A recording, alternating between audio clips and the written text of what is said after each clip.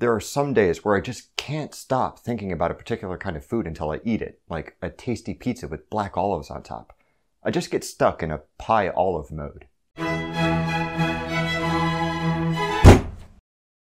We've all had the experience of running into a dead end while we're trying to figure out something.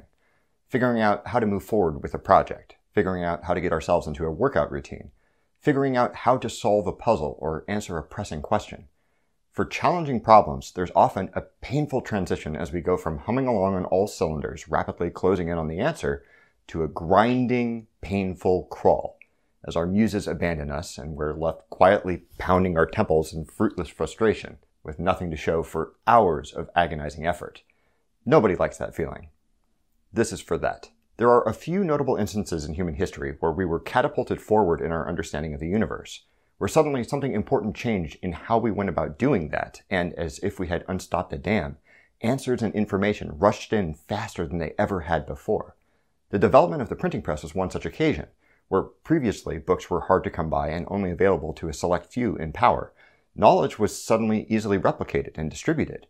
Reading and writing became widespread, and suddenly millions of people could pick up a copy of the Bible or Protagoras and connect to the teachings of the past in a way that they couldn't before. Research. The scientific revolution is another obvious example.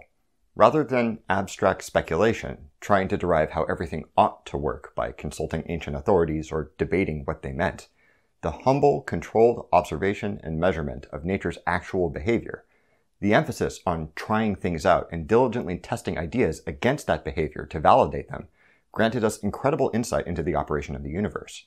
Science was an interesting new philosophy of how to go about finding natural laws, and it rocketed us forward and upward. Experimentation. Initially, computers were just that, tools for computation. But the analytical power of computers has been instrumental for allowing us to understand things that we'd have no hope of grasping otherwise. Genetics, physics, astronomy, engineering.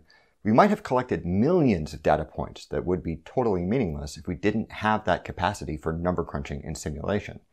The ability to manipulate and compare data on scales that a human couldn't possibly access on their own has magnified our understanding thousands of times over and brought us answers to questions we wouldn't have even thought to ask without it. Analysis. Now, caricaturing entire historical eras like this is incredibly reductive, but it's a compelling way to think about how our collective mentality for figuring things out was shifting during these upheavals. Research, experimentation, and analysis represent three different modes of discovery that feed on and reinforce each other, and which stagnate when they're pursued single-mindedly without investing in the others. Think of trying to pedal a bicycle with three distinct motions of your leg. Up, down, back. Up, down, back. You might strain heroically in one of the three motions, pushing down harder and harder to will yourself forward. But as you reach the extreme of that motion, you're going to run up against the boundaries of what it can achieve. That doesn't mean that your power in that motion isn't up to the task. It means that you have to use one of the others to get anywhere, and you lose more momentum the longer you wait to switch modes. Aimless, meandering research can be fun, but without analysis, the factoids gathered are useless for building an answer to your question. There's no magical number of bullet points that will suddenly assemble a model of the world for you. You have to spend some time thinking to process and connect them. Without yoking fact-gathering to some ultimate goal of a trial or experiment, it's tempting to wiki-walk your way down 1,000 interesting paths of inquiry that get you nowhere, that can't be marshaled into a plan of action or a way forward. And you won't be able to narrow your search space by looking at the requirements or the results of your testing. Experimentation is a great mechanism for understanding, but without researching what's already been tried, it's common to waste time and resources rehashing the same dead ends that hundreds have tried already, or reinventing a readily available wheel. Just ask the patent office how many amateur inventors want to try developing this cool new idea they had about how to get free energy from nowhere. Without analyzing and mulling over your results, you can't hone your experiments in on an area of inquiry more likely to bear fruit. You're simply twiddling variables at random and crossing your fingers that something happens to start working. Evolution is kind of like that. It tends to take a very, very long time. Analysis, uncoupled from the other two modes of inquiry, tends toward pure thought, spinning frictionless in the void.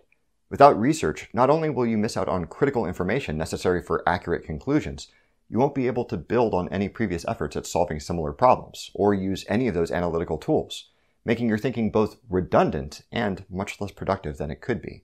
Without the practical constraints of experimentation, it's inevitable that even very smart people go sailing off into meaningless speculation that ends up crashing to earth when someone gets the bright idea to try it in the real world. The cyclic nature of this sort of research, analysis, experimentation rhythm can be seen echoed in all sorts of different problem-solving techniques, but I've never seen it explicitly laid out like this. I found that this way of thinking about the process of figuring things out is helpful when I hit a speed bump in that process, when I get stuck somewhere and feel my time and energy bleeding away, weighed down by 2 or 3 solid questions that don't seem to be going away, no matter how hard I keep doing the same thing that I've been doing. It's not just a relief to change tactics and try something else for a while. It's often exactly the right move to make substantial, rapid progress. Looking at those 3 periods in human history, I see echoes of the advantages that I gain when I practice mode switching. Can you think of anywhere that a similar strategy has been useful for you, or a different historical example? Please leave a comment below and let me know what you think. Thank you very much for watching. Don't forget to blah blah subscribe, blah share, and don't stop thunking.